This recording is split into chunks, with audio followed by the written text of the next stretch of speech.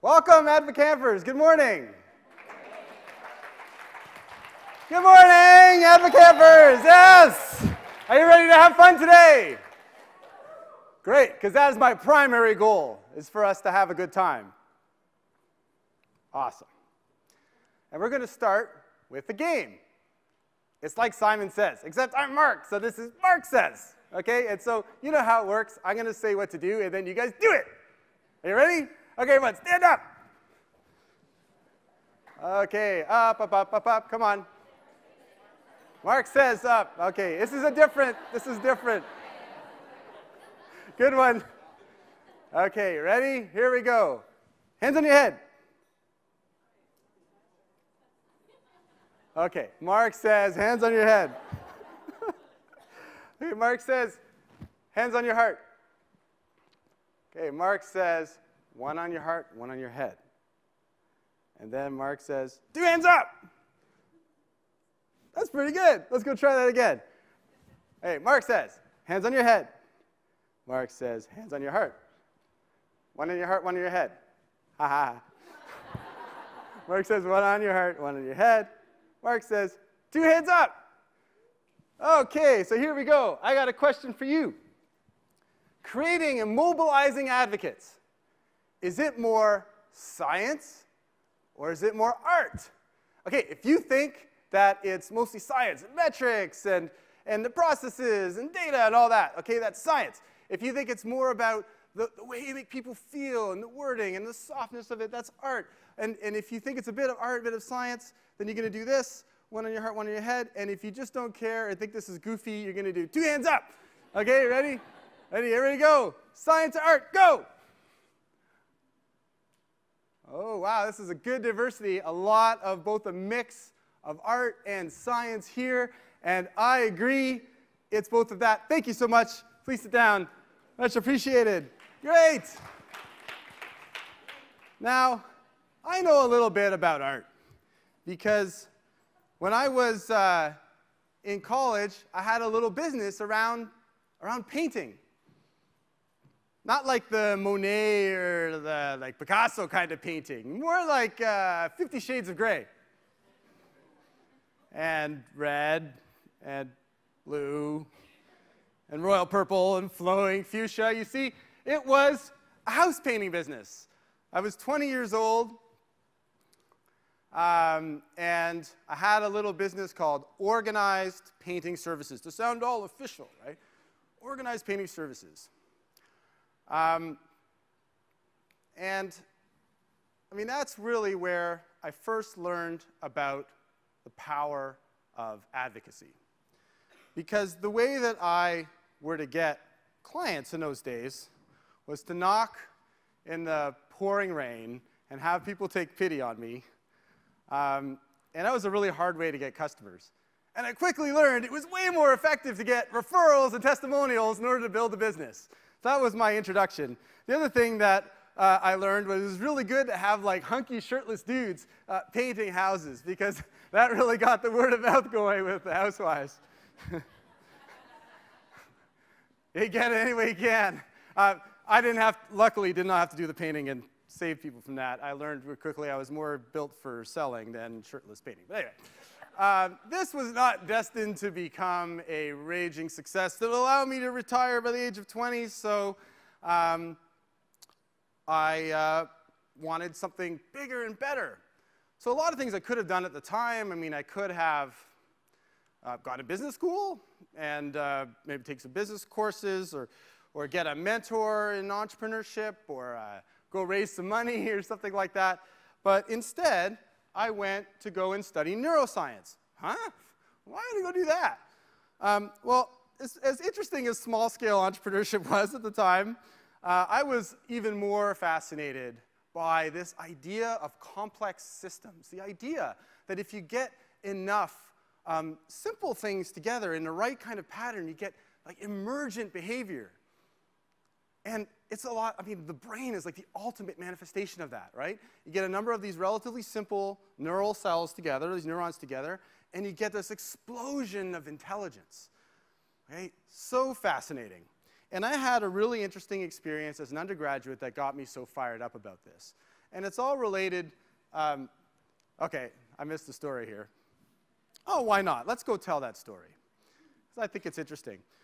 There's another reason why I went into this, and that is because of my parents. Okay, so growing up Jewish, there's two things that every Jewish parent wants for their kid. Number one, marry someone else who's Jewish. And number two, go be a doctor. So by going into a PhD program in neuroscience is a way for our parents to say, look, there's my son Maki, the doctor, right? Anyway, so that's figure out how I went into it. This is first what got me kind of fired up to get into neuroscience. Does anybody know what this is? Looks like a grasshopper, right? It's a special kind of grasshopper, actually. It's a locust. Now, locusts are relatively simple creatures. They have especially really simple brains, just a small handful of neurons. But when you get enough of them together in the right conditions, and when the right individuals touch one another, you get this, a swarm. That's crazy. Has anybody seen a locust swarm before? That's crazy. Why just now? Oh, look, there's one right there. Chase. Chase. He just came right on my car. Oh my God. This is an absolute infestation. We got another one out the window right here. Oh my God. Oh my God. They're attacking us. Oh God. Here they come. Here they come. All right. How did that make you feel? My mother, when she was a little girl, saw a locust swarm growing up in the Middle East and said it was absolutely the most terrifying thing she'd ever seen in her life. But the professor I was working with was really intrigued to understand, under what conditions do locusts swarm? Why and how do they swarm? And particularly interesting is that even in a cloud of billions of locusts, they never touch each other in flight. How is that possible with such a simple brain? So I was sent on the task to try to figure this out. And to start with, we started with a model.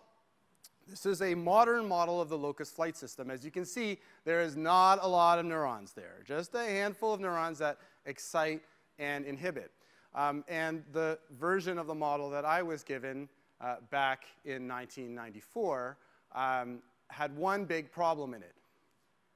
It didn't work. It didn't actually model the behavior that we saw in the bug itself. Right? So my job is trying to figure out what's going on. And through a lot of trial and error, which is really all I did, just a bunch of trying this neuron, that neuron, let's see what happens. We actually found that there was one really big source of negative pressure, of inhibitory pressure, that made the whole flight system work. So great. Professor was really excited, and he's like, awesome. He didn't actually say awesome. He said, very good. Anyway, he said, now you actually have to go and find it in the bug itself. And that meant that I had to go and get some locusts. And that meant I had to go into the locust room, which is about the most vile place that you can imagine, okay? Imagine a room in the sub-basement filled with hundreds of thousands of stinky bugs, okay? Releasing clouds of locust exoskeleton into the air. You cannot imagine a more disgusting place. And what I had to do was go into these plexiglass cages and reach in to the cage with all these bugs that are kind of wriggling all over you, and they spew out this black goo, which is the locust defense mechanism against research scientists. And I couldn't do it. I mean, it was just so gross. And, you know, the worst thing is, in the corner of the room, there was this actually quite a pretty girl, and she was laughing at me. It was terrible. So I saw a fly swatter in the corner. I said, you know what, let me try this. I grabbed the fly swatter to go try to pick up a bug and to try to, you know, snatch it, because I just couldn't reach in there with all those wriggling things. And wouldn't you know it, the bug starts like hopping around all over the floor, and then me and the pretty girl are there trying to go and pick it up. And finally, and I'm eternally grateful for this, she picks up the bug for me and shows me how to go and do it. Long story short, the professor did end up finding this magical mystery neuron, and the mechanism by which locusts can fly without touching each other has actually been solved. Now, you may be wondering something. Why am I telling you all this stuff? What does this have to do with Advocamp? Well, this is camp. And if there's one thing I associate with camp, it's bugs. But what would camp be without a good bug story, right? All right. No, there is actually a point to the story, right? And that is that, like locusts, we humans can swarm. All right? There we go. We humans swarm under the right conditions and when touched by the right individuals. We form a collective, very much like the super intelligent locust collective when you get them together in a group. We swarm to stadiums to watch our favorite team. We swarm to concerts to go see our favorite band. We swarm towards products and brands that we adore. And there's one really critical thing required in order to make the swarm happen. There are these special individuals that, because of their connections and their authority and their authentic enthusiasm, they compel everyone else to join the swarm. And so I've realized, and the reason why I wanted to do this conference is that for me, I've learned that advocacy is the goal. Isn't this what we all want? Swarms of customers to come to us, right? To go and try and use our products. But if that's what we want swarms of customers, then we should focus on the advocates first. If we get them, right, then they will compel and they will bring, right, all those customers to us. If you are looking for more revenue and profit and cash flow and growth in your business, focus on the advocates first. If you're looking for personal growth and learning and development in your life, build advocates for yourself. That's the goal. I'm not the only entrepreneur to figure this out. I think there are a lot of entrepreneurs throughout history who have understood that delighting the customer and then mobilizing them is a great business strategy. And so we have some other entrepreneurs that are here. We have Rob Meinhardt, who's a great friend and the founder of Case, sold that to Dell. It is now the fastest growing, best performing division of Dell. Okay, he's always said, I don't want any marketing happening in here without a happy customer attached to it. Okay, we have Nick Mehta, who similarly, CEO of LiveOffice, sold that successfully to Symantec and is now innovating in the area of how to create new advocates in the first place, right? In his company, Gainsight, which is really innovating in customer success automation. We have Adam Kleinberg, the Traction Company, an agency which has won more Agency of the Year awards than I can ever remember seeing. Right? How does he do it? Right? He does it by putting the advocate at the center of his agency and helping all of his clients do the same thing. And we have more than just great entrepreneurs that are here. We also have amazing practitioners. You know, you guys who actually do the work, right? And you guys who are actually doing all the innovating are here to go and share your knowledge with everyone else. And we have a community for all of you people who are excited about this idea, and that community is called Advocamp. So Advocamp, the first thing you know about Advocamp that's important is it's a camp, right? It's not an ordinary conference, right? So as Jim said, relax, have fun, enjoy it, right? Don't take yourself too seriously. That's a #1 rule of Advocamp. Don't take yourself too seriously. Have a good time. Let this be your laboratory. This is your place to share all of those techniques that you are learning every day. Please share it with one another, because we're innovating in this area. This is the only camp of its kind. So, strongly encourage you to do that. Are you curious to know who else is here? Who else is around you? I am. I think it's time for roll call. Roll call, Kipper, Adam. Awesome. Way to go. All right, let's start with geography. Who do we have here from the non-Californian 49 states? Awesome. Okay, who do we have here from Canada? Say, yeah! Okay, non-influvians from Canada. Awesome. Hey, that's pretty good. That's awesome. Who do we have here from the rest of the world? Europe, Asia, South America. That's awesome. That's a big contingent. And how about California? That's a lot of people. Way to go. Not too far, but you know what? There's like 12 other conferences happening at the same time, so really appreciate you coming here. That's great. How about functional areas? Do we have anyone here from customer success? Yeah. Okay, how about customer experience, user experience? Yeah, we got lots of you guys. Awesome. Product managers. Okay, not to me. All right, next year, we're going to get more product managers. That's really important, okay? If you want to get advocates, you got to delight them with your product, right? Okay, bring your product managers next year. Marketers, probably have a lot of marketers. Yeah, demand gen. Social community marketing, customer marketing, maybe lawyers. The original advocates, the lawyers. No. Awesome. I mean, and this is what makes this so much fun for me. I mean, it reminds me a lot of the neuro conferences I used to go to. People from all different walks of life sharing their newest techniques together, making all that innovation. So let this be your laboratory today, and please share all that info. And I'd like to give a little bit of thanks.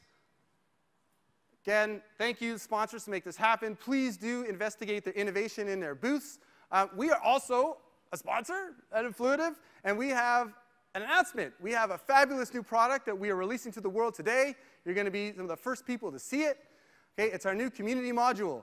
If you've ever yearned for an engaging community experience for your company, right, that works a lot more like Stack Overflow or Quora, and has advocacy all interwoven in it, really engaging community experience, well, you're no more. We have it here. Please do come and check it out in our booth.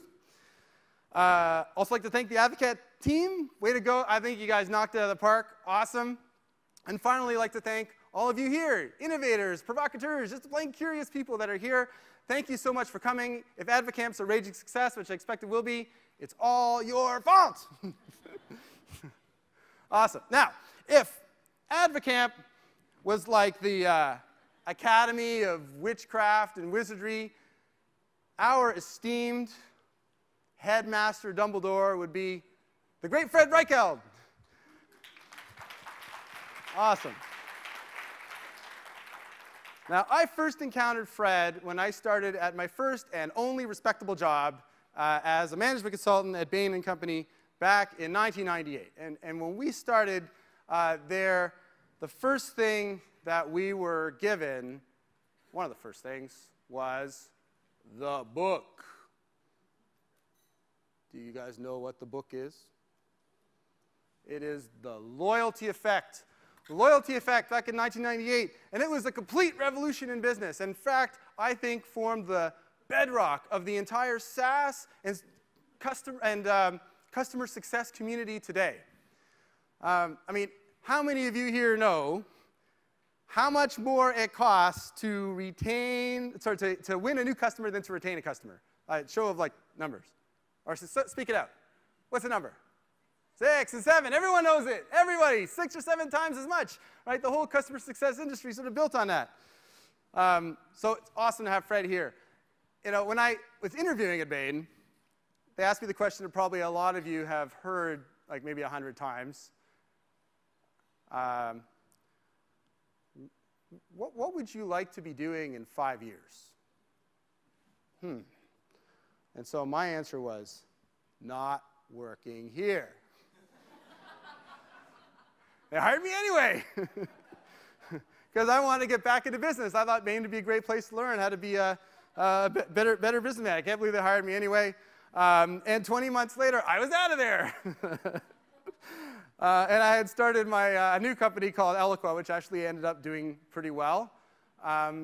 And when it was time to put the goal into my business, right? I wanted to build advocacy into the business. Who else did I turn to? Then back to Fred Reichheld who created an amazing sequel to the loyalty effect around the Net Promoter Score, which many of you use. And that is what we used in 2003, really early, probably one of the first software companies to implement it.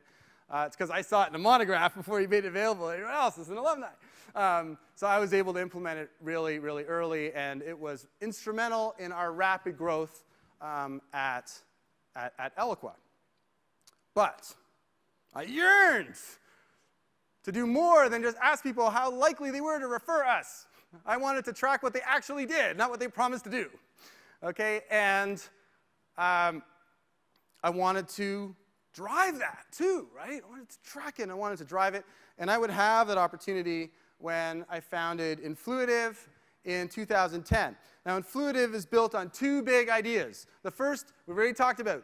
Okay, advocacy is really important for driving fundamental business results. Okay, we already talked about that. But the second thing is, if you want to drive this kind of advocate activity that we all want, right? Those references, referrals, case studies, testimonials, videos, social buzz. The way to do that is to focus on the advocate experience first. The advocate experience.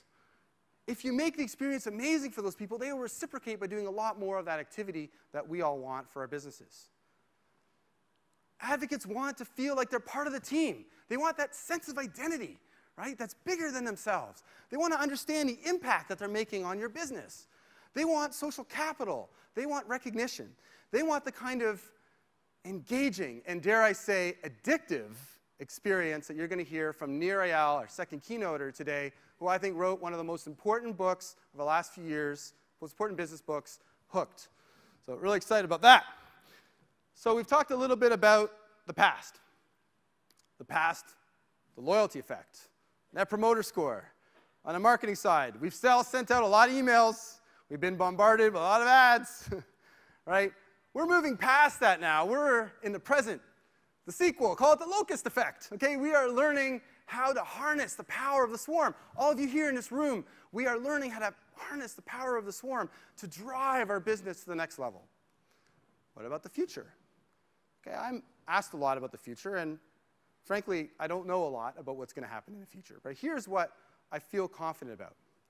We're going to see a lot more advocacy as a core part of our businesses going forward. I see a day when most businesses have some form of a program to go and mobilize advocates, where most companies are attuned to this, the need to create raving fans for themselves.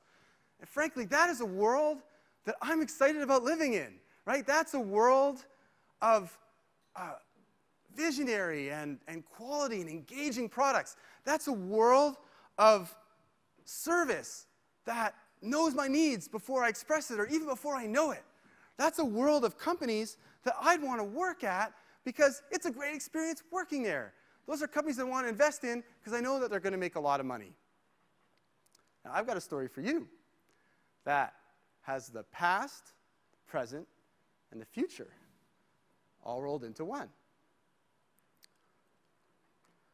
Remember when I told you that story about the locust room? And there was a pretty girl in the corner that was laughing at me? Well, I asked her out. Because, I mean, nothing says romance like hundreds of thousands of bugs. And she said, no.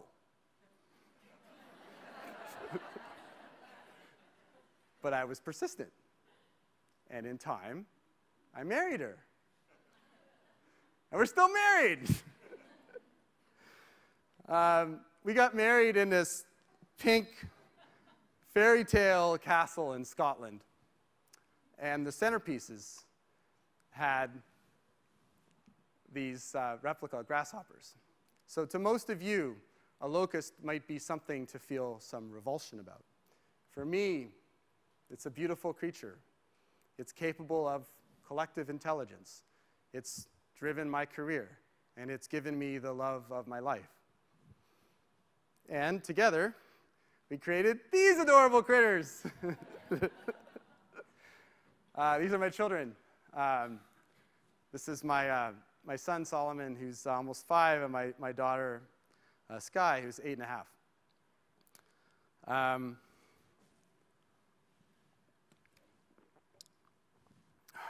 And I hope I do right by them. I hope that they become my greatest advocate. I mean, look, most people can become parents. Not everyone can become a great parent. And lesser still are people who do such an amazing job of parenting that their kids are their biggest fans. So I'll leave you with this thought. Who is your greatest advocate? Are you creating the wow moments in the lives of your family, of your coworkers, to make them raving fans, advocates for you? Because this is the central organizing principle of my life now, is to create raving fans for me, for my ideas, for my company. Okay, fun time!